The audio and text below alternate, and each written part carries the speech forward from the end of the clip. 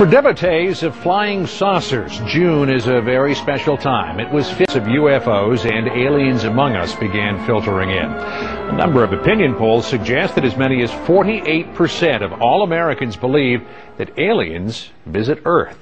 That could mean that there's a ready market for Dan Akroyd's latest film, but this is no Conehead reunion.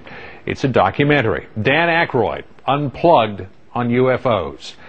Anderson recently spoke with Akroyd and producer David Cerrito. So you really believe that UFOs exist? Why? Well, I think the preponderance of anecdotal evidence from pilots, from law enforcement people, from people who've had experiences and sightings.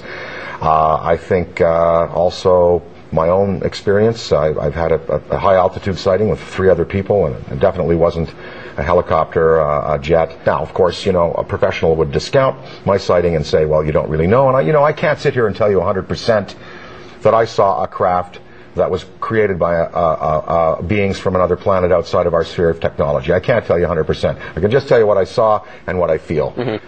They're here. They're looking at us in a petri dish, and I've got to say, the way mankind is behaving, they're probably very disappointed. David, why did you make this documentary? Well, actually, in 1968, I was 7 years old, walking home from elementary school, and all these people were pointing up in the sky at this metallic dish-shaped UFO with a little, knob on the top, and it was clear. This thing was down low, 3,500 feet. If I had had a video camera back then, it would have been some of the best footage we've ever seen to date. And when you see one of these things, 20 clear minutes, people were pounding on the neighbors' doors, get out here, look at this thing. And when you look at it and you replay that in your memory, it's beyond all the videotapes and the photographs. It's so real to me, and it was so real to me at such a young age that I just couldn't ignore it. So I was engaged at 7 years old into this phenomenon. In the film, Dan, you talk about a personal experience that you had. I just want to play some of that from the movie. I woke up in the middle of the night and I said to my wife, they're calling me, I want to go outside, they want me to come outside and see. He said, who? Something outside wants me to come out and say, oh, just go back to bed. I went back to bed, but in the next day in the media, in newspapers, in radio, all over upstate New York and Ontario and Quebec and Vermont, people spoke about this urge they had to go out of their houses at 3 in the morning and look up into the sky. Come on, is that for real? Yeah, you could research that. It was in the mid-'80s. In fact, it was a pink spiral that appeared in the sky. People went out, telepathically urged like I was.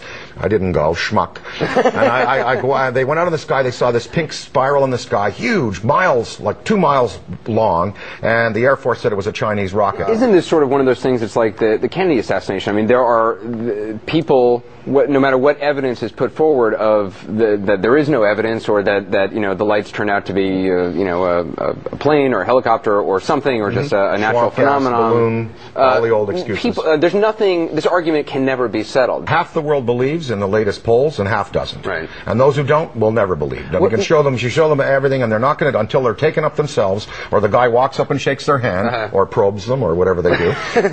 But look. Do you believe those people who? There's all these people who claim to have been abducted by aliens. I believe them. Do you really? I don't believe all of them, but I was in a room at the 5th Avenue Medical Institute with John Mack and his staff, and his assistant, his clinical assistant, got up and gave a 15-minute presentation that was absolutely riveting. Here is what people are telling us. John Mack was a Harvard psychiatrist. He discovered this through work in hypnosis, and he saw people were regressing and telling these stories.